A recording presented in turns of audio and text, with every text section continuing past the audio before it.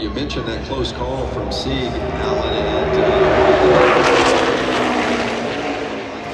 the NASCAR Xfinity Series this year.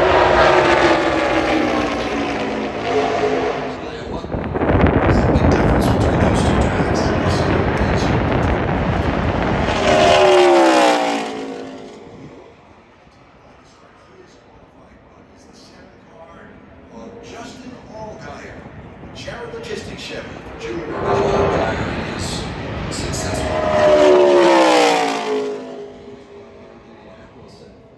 Austin Hill, another one of those drivers that you're going to have to keep your eye on later this afternoon.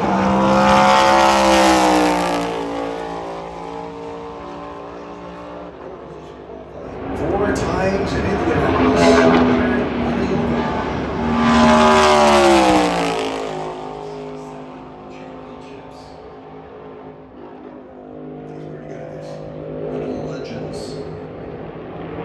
Sport could go another 100 years and he'd still be one of the legends.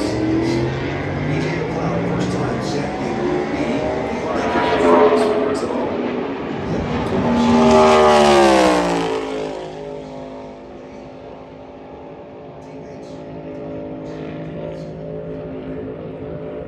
Barry, one of those drivers. Oh, God. He had his hands full there.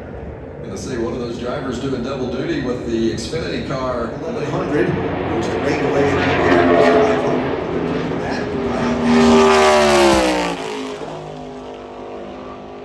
The season standings. So turn 3 coming to the top. His qualifying lap is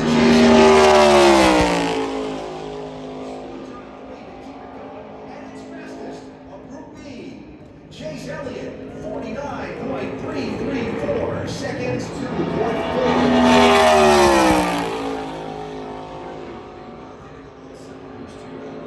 Straight top 6 finishes for this 45 group. Billy Scott, the crew chief.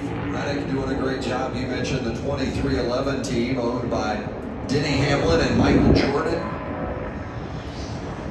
He guaranteed himself a position in the top 10.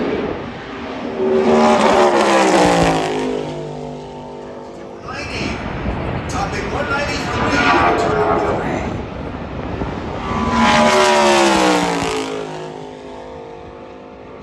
crosses the yard of bricks and heads toward turn 1. Cannot miss. Here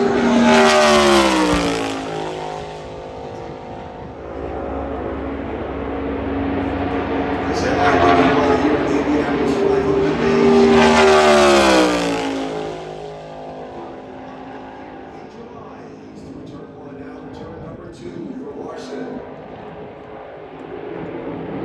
He happens to get in, he has a chance to win, and does win usually.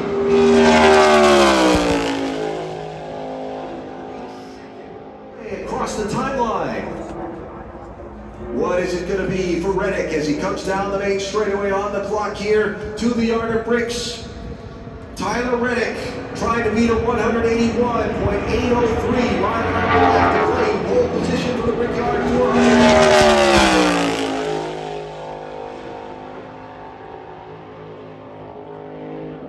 Down 2 corners to go. Back into the gas on off of turn number 2 for Reddick. 2311 Racing, the Beach Unleashed Toyota for the 28-year-old from California. One final corner to go. Is it going to be Reddick or is it going to be Elliott on pole for the Brickyard 400?